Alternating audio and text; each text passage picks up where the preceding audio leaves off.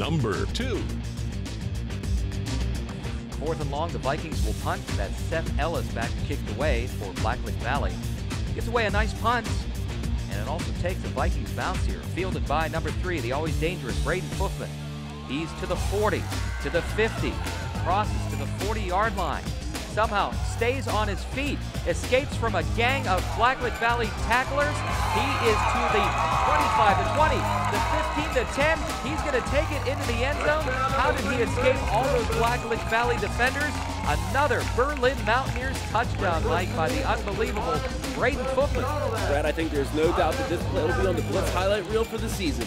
None other than Braden Fochtman fields the punt and goes 66 yards all the way to the end zone.